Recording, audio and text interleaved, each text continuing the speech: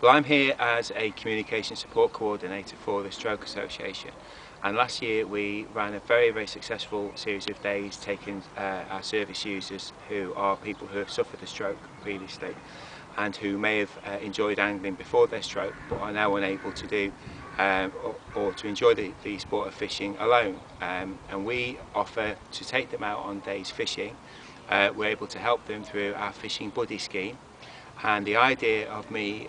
attending this course is that I can then go back to the various areas throughout the Stroke Association and actually train more buddies so that we can take more people out on days fishing.